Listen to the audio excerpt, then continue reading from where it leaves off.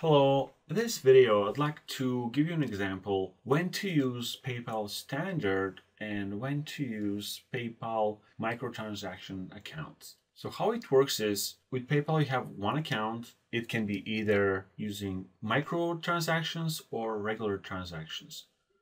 The regular transactions, they're 30 cents plus 2.9%.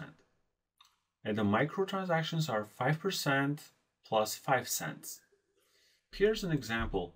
I have used this Excel file to generate example amounts from $1 to $20. And this is the fee for the micro transaction. And here's for regular transaction. So the savings are 23 cents. And the green here shows that as we progress up, the savings decrease. And at $12, they're actually zero. But during the rounding error, it's not zero. Let me show you what I mean.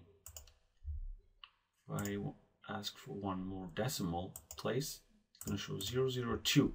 And if 100 people order your product, you'll be losing 20 cents. Basically, the idea is to always use an account that is set up to use PayPal microtransactions if your product is $10 or less. So over time, you will, let's say 100 people buy your product, you'll be saving $4. But if you are selling a $1 product, then your savings will be much higher.